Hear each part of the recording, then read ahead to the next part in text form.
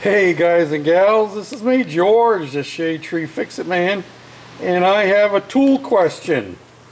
Can anybody tell me what these are? I'm thinking that this one here is a crimper of some kind.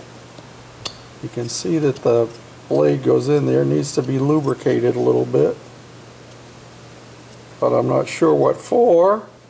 And then this one here, I'm almost wondering if this has something to do with the forging of black powder slugs. I don't know.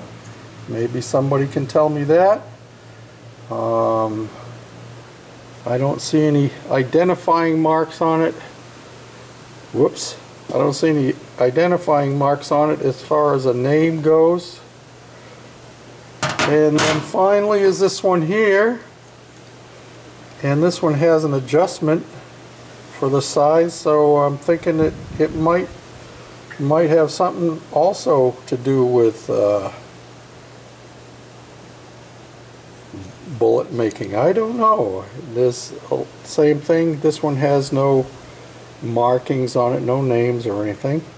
So if you know what it is, post a comment, and we'll find out together.